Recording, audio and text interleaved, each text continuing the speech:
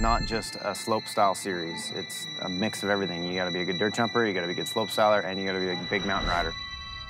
The person who wins, that's something to be proud of, and it ain't gonna be easy. The Diamond Tour, obviously, is the best. Now we only have 5 stops, and it's just for pros. Been to some great spots, we've ridden some cool courses. I didn't really know what to expect coming into this year. Every stop has been a roller coaster ride. The difference between those select dudes would be the fact that, you know, they just want it.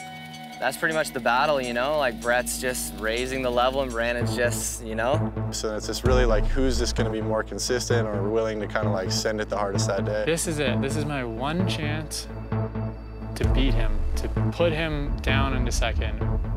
And then I didn't. Oh no! Goes down! I was not expecting that at all. Are you kidding me? Like, I don't even know if the public realized how insane that really was. He slips a pedal. I'm not gonna be bummed. Oh, he goes down! See you on the podium.